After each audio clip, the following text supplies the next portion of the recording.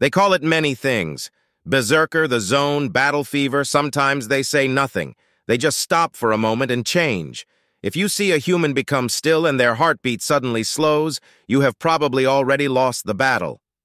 Senior Breeder Ratayu pointed his weapon at the human target, a simple sentry after a long shift. He fired with his plasma bolts, hitting every highlighted weak point, and it fell. That was a normal human, some trooper that you surprised because you're a bunch of clever spuddlings. Now meet the real world. These are the actually recorded reaction speeds and behavior of human soldiers under fire. The targets reset, and holographic troops were sent to attack a single human outpost. As soon as the students' avatars began to form, the outpost opened fire. You will assume command in 5, 4... I lied. Now you are already dead. They don't wait for you to fire, not if you are putting other humans at risk. They will simply kill you if they can. Always assume they can see you. He turned to his disgruntled students. Yes, I know it sucks, but they have battle psychology and physiology that you don't have. Humans can survive days of battle without rest, although they assure us that they prefer not to. They literally said, prefer, not that it is unimaginable for most species to survive that kind of pressure. He waved at a map that was spinning over his head. These are the actual battles that we fought against them. We won the first 3, and then we were destroyed. We killed a lot of humans on the lower end of the curve, and then we met the rest. They had the same weapons, the same command and orders, but something had happened. He brought them back to his own defeat. This was a perfect plan. We had spent weeks designing it, and it worked. The video showed surprised humans being slaughtered by his people, the smell of victory in the air. Then things changed. Here is when we recorded our mistake. The humans are a mix of escapees from our previous assault on their homeworld and apparently random low-level officers.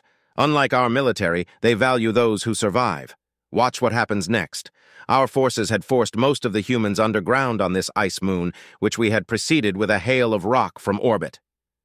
The combat footage was clean as it played out the event, but it had been subtitled for the hard of thinking. A human position was attacked. 3 squads attacking a single human position. The humans were clever, digging in deep and leaving decoys everywhere, letting the dirt take most of the fire. Then they counterattacked. It was the face of the human frozen in time, his eyes wide and blank as he used a blade to stab the poor bastard scanning the conflict. This human was later made an admiral. Before they made him join their military, he was a teacher, responsible for their children. We were responsible for an attack on his planet that killed many of his students. He forgave us and strongly supported the treaty. That is not why we are here. This is. He has gifted me with his own records of the event and his own thought processes. This truly represents humans at war. The human was elderly for his race, but his eyes were as clear as day. Well, I was only a lowly teacher at the time. Then you arrived unexpectedly and begun killing us all. The human smiled. We thought the greater universe would be fun. We wrote about it, made movies. We were optimistic until you destroyed the ISS in Moscow, but it was what you didn't know that killed you. I used to teach physics, the laws of the universe as we understood them. Then I remembered another law. I call it the law of unintended consequences. Us. We evolved as persistence predators, and that in the end is why we won. You, with your shiny ships and bloody-handed soldiers, could not imagine a world that would never surrender and join the poisonous alliance that you had built. We stole, captured, or tortured anything we could until we threw you from our world. I'm not proud of it. You made us the worst version of ourselves by your own actions, and I was called up, that is conscripted into the military. After we beat you on Earth, we all were sent to try and save Europa, our pride and joy. I know it means little now, but that was the first place that we had found life off our home planet. It seems silly to think of it today, but at the time we were so proud of building a station there. The old man seemed to run out of words. Ratayu stopped the footage. We paused here for nearly an hour. The memories were difficult for him, and I was unwilling to press the matter. However, it is important to understand the mission that we sent on. We were to secure all the outer planets of the Sol system and prevent resupply to their surveillance ships. It was standard practice and usually uneventful against a species so early in their development. The humans taught us well on that day. Your normal is not their normal. This is where we see the change, and humans earned their reputation. He resumed playing the recording as the human stabbed down without expression. Then the POV moves to a random drone at the same time the human has grabbed his weapon and walked slowly towards our people. He didn't waver, and he didn't miss. A single bolt should have killed him, but we thought we kept missing. No, we had hit him 7 times, and any of those should have killed him.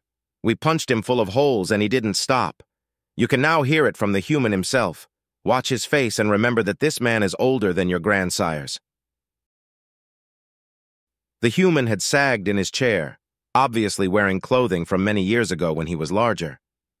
We knew we were fucked, but we were told the relay station had to stay up. Now we know that was a load of bollocks, but we didn't know about the rest of the plan. Anyway, we thought we were the first line of defense against you attacking Earth again. We used to call ourselves the Thin Red Line. Ha! Just a bloody trace on the ice. When you started landing, we were pleased that you hadn't just dropped a fuckton of rocks on us until you did.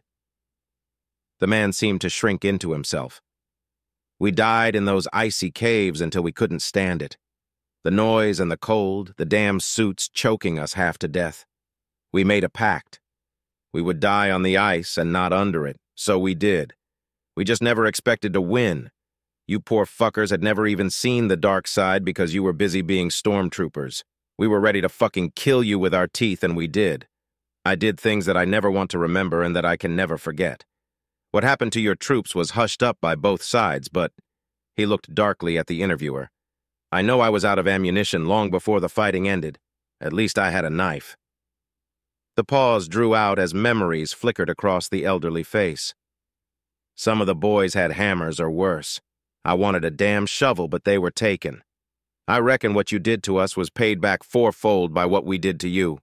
I bet they are still screaming in the dark right now. I hear them sometimes. I had had enough. Too cold to live and too angry to die. I did what we all did and ran at you fuckers and waited for the end. When I had finished, I was bleeding from everywhere until the ice took me down, but I used that knife until my arms were covered with your dead. That was the day that I decided to stay in space. I thought there would never be a place at home for a monster like me. His eyes were simply windows into some well-hidden darkness in humans, a flash of some infinite resource that fed on revenge. This human would do it again if threatened. The cycle would never end. By the time our new ships turned up to drive your people out of the system, most of us were dead. A few of us patched up and sent home to recover until we were sent onto the first invasion of your worlds. I brought that knife with me and carried it until you surrendered. My grandson carries it now. The lecture was about to end. There it is. This is why we guard the universe against humanity. No one is allowed to bring this madness back into our worlds or attack the humans again. I was lucky that the humans recovered me after I was stabbed, but this man is not the worst of them. He is simply an example of how they will behave under assault. Now we will run the simulation again, and this time you will simply try to keep your comrades alive against the humans. Begin.